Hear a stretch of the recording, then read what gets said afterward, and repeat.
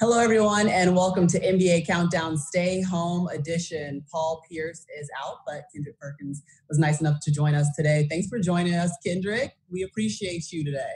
Really appreciate you having me back on. Last time I was on, I know I pissed my big brother Jalen off. And look, Paul heard I was coming on and he disappeared. He didn't want no now they go double team me. I'm in trouble. That's exactly what happened. We'll tell Paul what happens after the show is done. But, you know, guys, obviously things have been so tense in America. And the first thing I want to do before we even get into any conversation is ask you how you guys are doing, just checking on strong friends. But Jalen, let's start with you and how you've been processing everything that's happened over the last, 7 days since we've been able to talk to each other. It's been emotional because we work for a sports network. And this was the perfect time of like picking and choosing my spots and biting my tongue and not trying to fight every battle.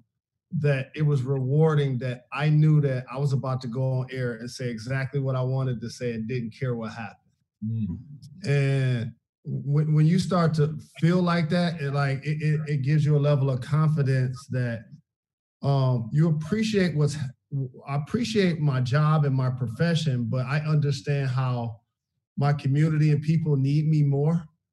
And it's like, it's weird watching the people riot and loot. I just want to say something real quick about that for those that don't understand the mentality of people that have been oppressed. What happens is we look at our neighborhoods like prisons.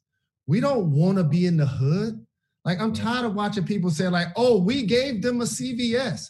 We gave them a supermarket. Thank you. Thanks a lot. We appreciate the favor. We get money. We moving out of the hood. And so we look at it like a prison. Like, you ain't listening to us. We trapped. So I know what I'm going to do. I'm going to burn this thing down till y'all decide that y'all going to hear my voice. And so that's a small percentage of the people, other than 98% of people that have been positively protesting. And I just want to give them my support, because this is a fight we have fought for a really long time, but there is progress, and I want to make sure everybody keep up the good fight. Perk? I mean, my mind been all over the place. As you know, George Floyd was a guy that was born and raised in the third ward of Houston. I've met Floyd a few times, and he's always had that positive energy. And the thing that bothers me is that he always brought like that great spirit, that great vibe, like that great energy. Like, it was always like, man, if I'm feeling down, let me go around Floyd. He's always full of energy. And I just recall like the last time me personally being around him, he was preaching to the youngsters, because like one of the old heads in the hood was like, say, man, I got this young one right here. He about that action. Like, and Floyd was like, what you mean he about that action? Like, just because he carrying a gun? Like, what we teaching around here right now? Like, and that just sticks with me, like, because it's almost like disappointing. And then watching the video that was replaying in my mind, like, it replays in my head all day, every day. And it's hard because, like Jalen said, you don't want to say the wrong thing, but in this situation, it's really no wrong thing. Like, you get to be able to speak out and be yourself, because it's time for a change. So it's not any holding back anymore. Like, you gotta ride. You know what I mean? You gotta ride for what's right, and that's just how I feel. Yeah, I feel you both. It's been disorienting, just everything that's happened. I mean, I kind of feel that way about 2020 in general. That's a bigger story, though. I haven't even been on air in the past 2 days. This is the first time I've been on air since all that stuff happened. Our home in Brooklyn got vandalized due to some of the riots. So, I felt my first responsibility was also to my family to make sure that they were safe. So we came up here to Maine, and I've been just sitting here watching everything and really trying to dig in, because, it's been interesting. So many conversations I've had with my Caucasian friends where they didn't really even understand how to have that conversation about how can we help, what can we do. And Jay Rose, I appreciate you giving context to why people riot or why things can pop off in a protest. And I think just to be additive to that, I think you have extremism on both sides that are hijacking protests too. I know there are videos out there, people that aren't from African-American descent who are spray painting Black Lives Matter or vandalizing property and things of that sort that are being politicized, right? So I think it's also imperative that we talk about this thing holistically, about how it's going down and what it is. Last thing I'll say is, for me, my brain goes to, because we're all privileged to have a platform like this to articulate our perspective, where some people aren't privileged to have that platform. So they feel like rioting is the only way that they're heard. So my brain goes to having this platform. Like I'm trying to have a call, Bob Johnson about, I don't know if you guys saw him on CNBC the other day, but talking about asking or proposing the government for close to a $14 trillion reparation act, right? And there's actually an act that's in place called HR 40, which is a bill that it's called Commission to Study and Develop Reparation Proposals for African Americans Act, talking about essentially the labor that has built the foundation of this country, right? Think about this. The foundation of our country has been built off the backs of slavery and the cotton gin, and how that increased the amount of slaves from, one juncture in 1840, it was around, 50,000 to 1870, 3 million, and how our whole system of capitalism has been built off taking land from indigenous people, to getting more cotton, to bringing more slaves, to building out where we are today in 2020. And, my thing is, it's time for us to, what's the next level of our conversation with strategizing, optimizing, and making sure that we're in sync with how we're delivering our message. And I think I've been feeling that heaviness of that responsibility. Jay Rose, I've been seeing you on TV talk about that. Perk, you too, Maria, you too. And I think that's what our next step is. How do we, because I don't want these guys, if that's second degree murder, they get that and then it's gone again. And then we're in the same perpetual cycle. How do we keep sustaining that and keep moving forward with actual goal to make sure that we can find ways to rebuild our communities and deserve what our wealth is? I don't even know what I just said. It felt like it was right, but it feels like it's one of those emotional things, Yeah. I mean, everyone's finding ways to deal with it and trying to deliver the message, and all. It's not always going to be perfect, but it's still a word, or it's how you feel. And that's important during this juncture. I think we've started to see it from coaches. We've seen it from organizations. Everyone has jumped on Twitter or Instagram or some form of social media platform and tried to say, how they feel, or whether or not the injustice is right, who they stand for. The Wizards came out and put out a statement. We know the Knicks haven't, so that might say something too. But if you were an athlete, like currently, because you guys have been there, you've done this. I mean, I think about the college athletes, and if my coach says something, and do I believe it because I know how you've acted every single day of the week versus, are your words matching up with your actions? I'm just curious what you guys would even want to hear from your organization. What would you even want to hear from your coach, and how would you be challenging them at the next level? Like, what is the next step after you reached out and said, yeah, I don't believe that, Black lives should be invalued? Jalen. Well, we made a lot of progress, but there's one glass ceiling that we have not been invited into this room, and that's called ownership. When that starts to happen, that's when the game changes.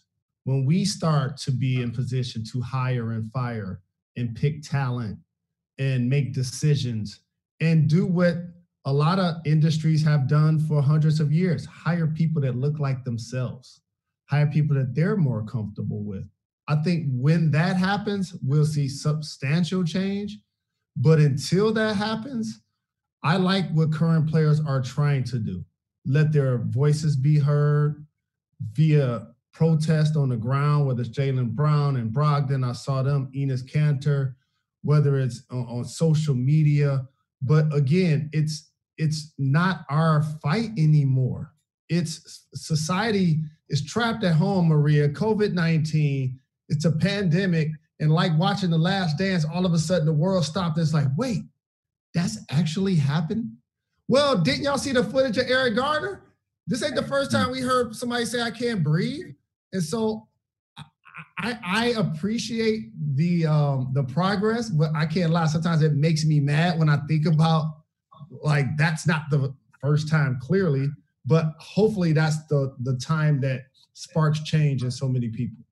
because we don't know if it's progress, Jalen. All we are seeing is emotion. You know what I mean? Like, we're not necessarily seeing progress. We're seeing an outpouring of emotion, and that is completely different from progress, and we'll see if we get there. But anyway, So, I mean, the thing that I have a hard time separating, I think we all have a hard time separating, is like racism or like and change. For as like racism been around for like hundreds of years. Like, this is something that we can't change overnight.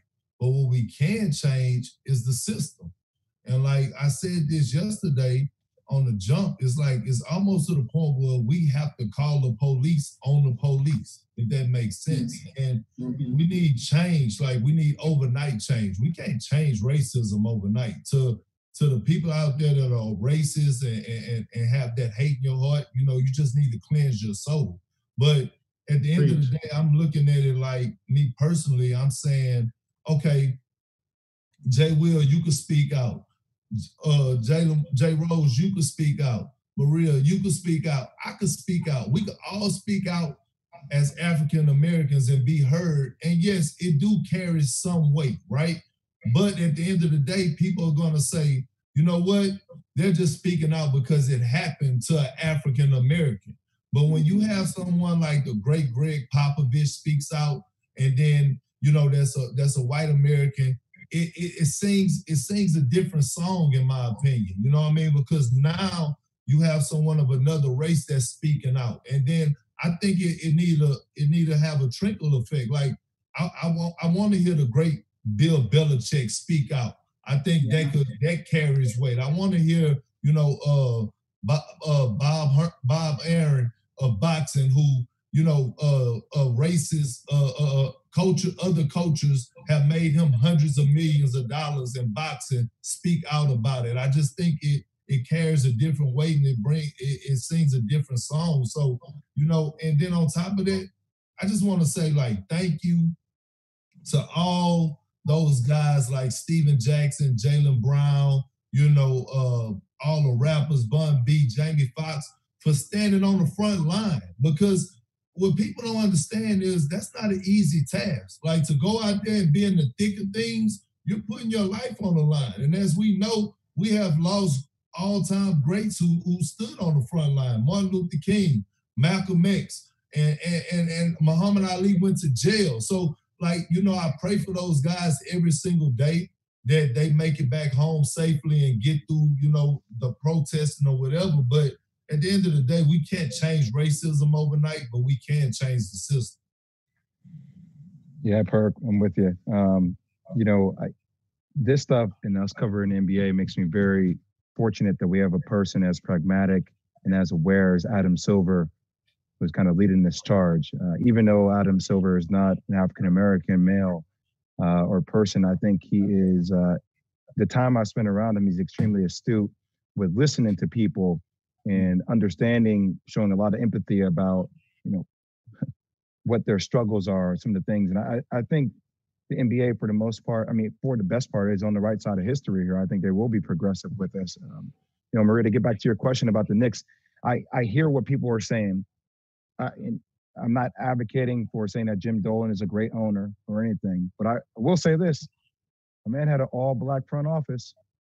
I didn't see a lot of NBA teams ever have that with Scott Perry and Steve Mills, and maybe it didn't pan out. But just to play devil's advocate there, because I spent some time with those guys, and you can sit there and critique, you know, what they did for the organization, whether it was right or wrong. But it takes opportunity. So I think that is something to acknowledge about the Knicks organization too. As much as we talk poorly about them in a lot of different ways, they did give opportunity in that regard.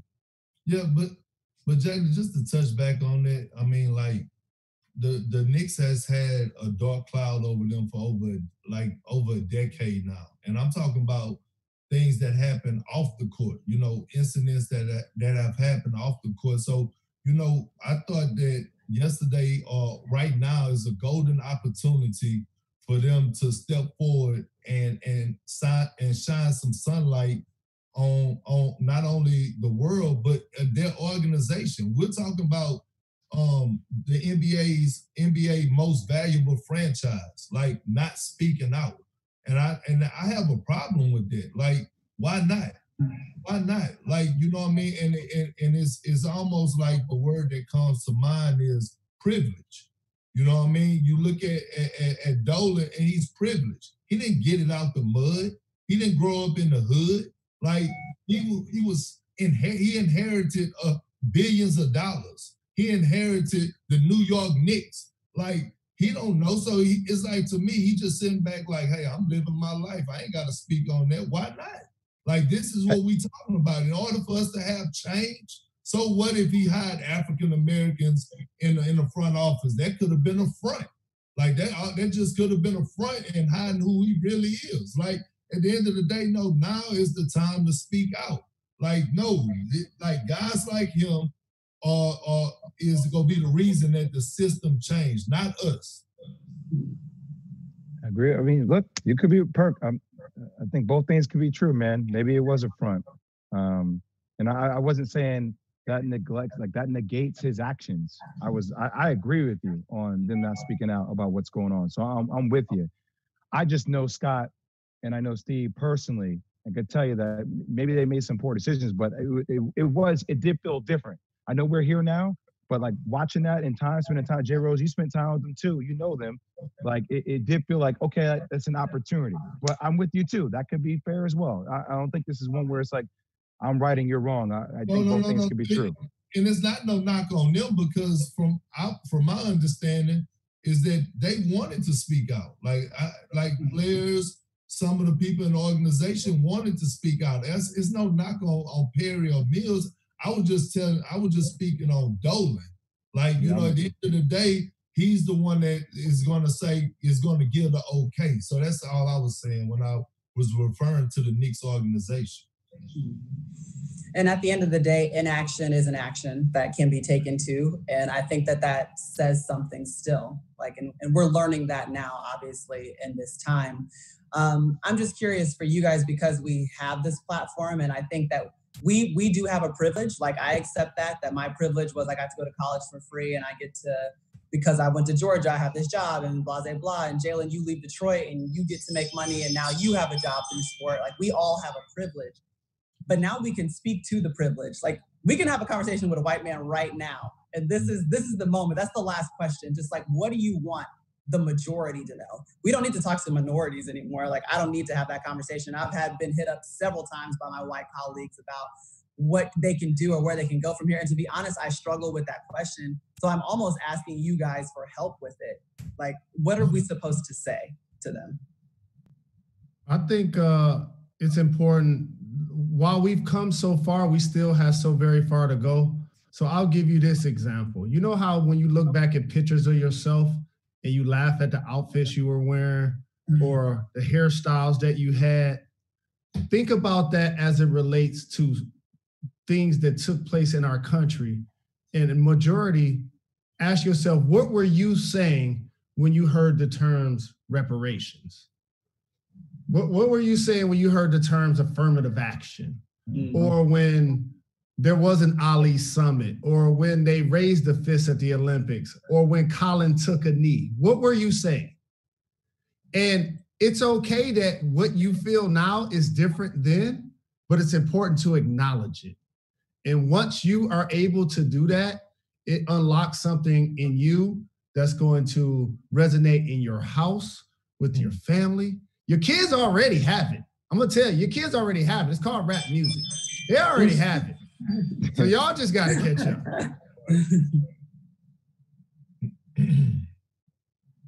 You know, my brain goes to, like, I know I said the HR 40 Act, like reparation. J. Rose, you're right. I'm with you. You know, else I've been watching a lot of, I wonder, a lot of this stuff is learned behavior because it's been institutionally taught for so long. I don't know if you guys ever heard of Jane Elliott, but she's been going around a lot lately where she did some of these case studies like in the 60s and 70s where a full room of Caucasian people, she treated blue-eyed people differently than she treated brown-eyed people. And you watch over this 2-week span how they started blaming each other for one set or one faction having more privileges than others. And it was a great case study. And she did it in Oprah's show too. Oprah did it, 20 years later, where it was a great reflection moment for just people in general to feel like on Oprah's show, she asked everybody, for all my Caucasian people in the crowd or Asian people, raise your hand if you would like to be treated from this point out like an African American would be treated. And nobody raised their hand. And she said, wait, I don't think you guys heard my question. Raise your hand if you want to be treated like an African American would be treated from this point out throughout the rest of your life. And nobody raised their hands. She's like, so my question is to you, if you know it's going on, why aren't you doing anything about it? Why aren't you doing it? It was riveting to hear her say that. So, if this conversation leads to us having more brothers in arms to continue to push the narrative about things that our country has been built off the backs or things that reparation, that should be a comfortable word that people should get comfortable having conversations about and be open-minded to navigating and strategizing about how we can make stuff like that happen. That's where my conversation goes. Well, I mean, to be honest, Maria, I don't have the answer. And I think Jalen and Jay just took us to church and spoke the gospel. But I will say this. I grew up in the hood, right? I grew up in the hood. The community that I live in is 20 houses. I'm the only African American that live in the community. My sons go to school where it's 80% white, right? My sons have Caucasian friends. I have Caucasian friends. I'm gonna give you an incident that happened to me on Sunday. Now, my oldest son, best friend, he's Caucasian. Now, I know the family, I've been knowing them for 3 or 4 years. They said, hey, can little Ken come over? We're having a pool party and, don't worry about anything. Everything is gonna be okay. And the dad just kept going on. And I stopped him. And I said, Jeff, wait a second. I said, my brother, I've been knowing you for 3 or 4 years now. My son then went with you to water parks. My son then went with you to football games. You don't have to explain to me who you are as a person. I know who you are as a person. Like, you don't let this situation that's going on affect our relationship because I don't view you any differently. And I let my son go over and he spent the whole day over there. So, it's a teaching point, and it's more so like, I just don't want to, and I'm teaching my sons and the younger generation that I don't want African American kids looking at, because of what these police officers done, that all white people or other people from races are bad people. Because listen, we have Caucasian people that are out there protesting. I just seen a photo of one crying in Stephen Jackson's arms on Instagram. So no, it's not like that. We have African Americans that are racist. We have Spanish people that are racist. I mean, racism don't have a side. So, at the end of the day, I don't have the answer to your question, Maria. I think Jalen and Jay just spoke the gospel on it. But I just, it's just to the point where it goes back to what I first said. It's just, if you're a racist and you have that hate in your heart, the best thing you could do is cleanse your soul. Like, just cleanse your soul. That's the best way I could put it. Yeah, that brings up a story that, I've never told anyone but my bosses, but I've been on the road before working Southern football games, so y'all know what that looks like, and been on the sidelines and been asked to take a picture. And I was like, I refused it. The person was really drunk. And he got mad at me and called me N-word bitch. And I just remember, there's nothing that I can do in that moment that's going to fix that. There's nothing for me to say. And there's no way for me to, if I harbor hatred in my heart for all white men in America after that happens, then I can't go to work every day. Mm-hmm. I can't talk to my bosses and accept their criticisms and, have conversations with them about what show we're going to do. But at the end of the day, that's the weight and expectation that everyone, I'm not the only one that's dealt with that. Like, I guarantee you, Jalen and Perk and Jay will have heard the same things. This is not a unique story to any of us, but that's the burden that we carry every single day. And so I do believe that if you're a white person, you're having a conversation with your friend, understand that they have dealt with a situation like that, and yet they still come at you with love, and they still will respond to you and answer your questions and have conversations. And we will still be in rooms that look nothing like us and be forced to be comfortable. And that's who we are and what we have to be. And if anything, I would tell you to be more like Black people. Like, at the end of the day, like, we are forced to be considerate and helpful and, bear burdens that we don't deserve to bear. Like, if anything, y'all should be looking at our community like, we need to try to be more like that.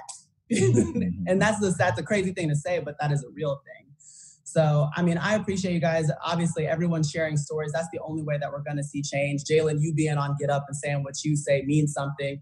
Perk, you getting on and humanizing who George Floyd is, that matters. And J-Will, you sharing, giving us history and historical facts, like, that matters. So we're going to keep doing this.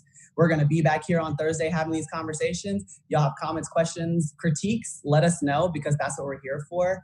And I just appreciate you guys. Stay safe.